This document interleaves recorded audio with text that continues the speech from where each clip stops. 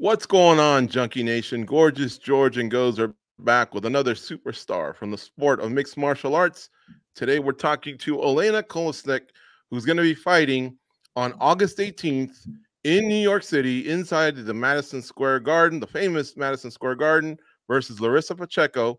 They are the co-main event that night on ESPN. No excuses. You got to catch this fight. These are the semifinals for the playoffs for the PFL.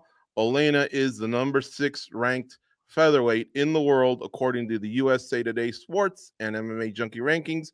Olena, welcome back to MMA Junkie Radio. How are you? Thank you. I'm in a fight camp, so, focus on my upcoming fight and just counting days, like 9 days. Yeah. Have you ever heard the saying, third time is the charm? Is there something similar like to that in the Ukraine, or have you heard it here in the United States? With my love to the magic and Harry Potter, we'll see. But I more believe in the skills and opportunity.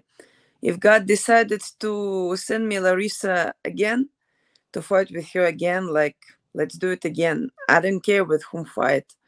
All I want to make it happen and to be in the final of this year in PFL. You probably knew when the season started that you would fight Larissa, you know, Who this else? season. Who else? Yeah. But I guess my question here is, now that you are in the playoffs, do you wish you would have fought Larissa in the finals, or do you like where you're getting her now in the semifinals? Does it make a difference? I mean, of course, in the beginning, I thought it will be great to fight her in the finals, but nobody say that we can picky with who we fight. And I guess even semifinals will be better because it will be 3 rounds, and you know, like, better now than later, like whatever. As I told you, all I want to be in the final. But of course, me know, PFL know that this is actually the final fight, because other girls, it's like easy bones. So, I mean, in these fights will be obviously understanding who will be the champion of this year. Okay. I like that mind trick that you're doing. That makes sense. I mean, you two are very highly skilled. You're up there in the rankings. It makes sense. Nobody would call you crazy for saying something like that. You've won 4 of your last 5, and I wanted to ask you, what do you attribute that to now that you're on the best run of your career? I mean, I work really hard to make my performance for this year, and like, the hard work pay off, and you can obviously see how much change I'm in my fights with Aspenland and Yoko Higashi. So I definitely do much better this fight with Larissa than any fights with her before. Do you feel like changes from the first fight to this fight, have they been drastic, or have they just been just a little couple things here that you learned from the first fight that you had to change? Well, my teammate is changed, my coach is changed, my preparation is changed. If in the first fight I winning by points the first round, and I lost because I make a mistake, change my stand up and run at her, and she catch me really well. So, like, it was in the first fight with us where I wasn't even close to my shape right now. The second fight, I think I give her too much respect, and I'm like, oh, I can lose again, and my mind play with me the bad game. So for now, I don't care. Like, I'm not focused personally on Larissa Pacheco. I only want to have 2 checks from this fight, and I want to be in the final. My mental part is really changed than any other fights before with her. That moment of being a champion, of winning, the season, all that. Have you thought it? Do you like to think about that a lot, or because I know that you like to focus on whoever's in front of you, but because it's such a big deal, and everybody, it's human nature. We all kind of think about those types of things. Have you thought about that moment and what it will actually mean to you and maybe people around you as well? I finally can see my family. this to be the champion and give me opportunity, first of all, financial opportunity to see my parents and to help them right now. So, of course, for my personal dream, personal goals, the belt is the most important. But the people who are on my shoulders right now, they need money. So I'm focused. I put everything to be in the final this All year. right. So, Olena, I wanted to ask you this. Your footwork. I'm a huge fan of your footwork. And even the PFL announcers, when they're talking about it, they give you a lot of high praise. You obviously put in the work, but who gave you the direction on your ability to just float and move around so nice in the cage?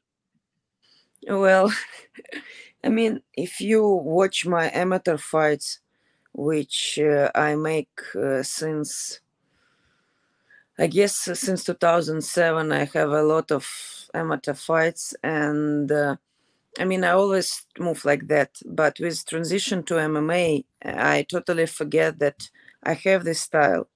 But I was blessed last year to meet my boxing coach, Marcus, and he every time, even we worked with him in next 2 hours again, he every time remind me that just be yourself, just dance, just flow.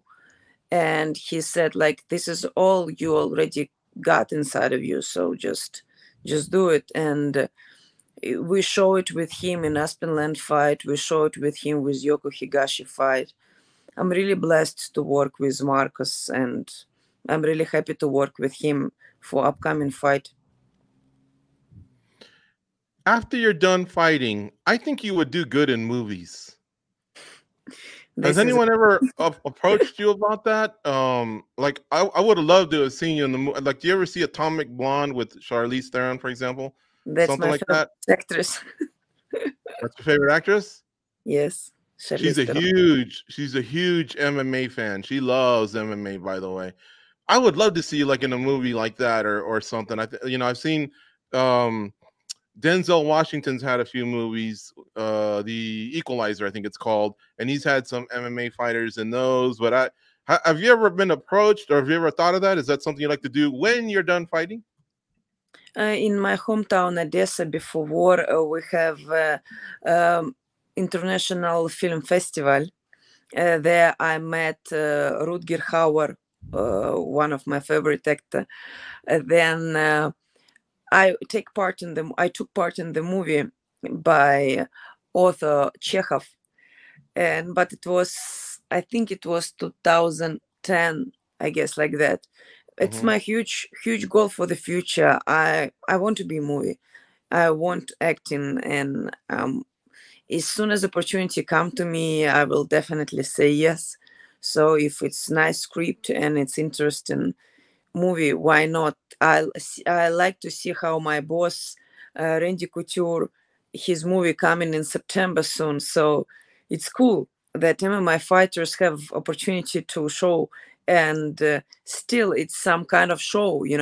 Their fights, it's a show, and the movie, it's a continue of this show. So I would like to take part in the movie in the future. Saying, we're all looking forward to the fight, and we can't wait to see you again. And hopefully, we get to see you again here in Vegas soon. We want to wish you all the luck in this fight.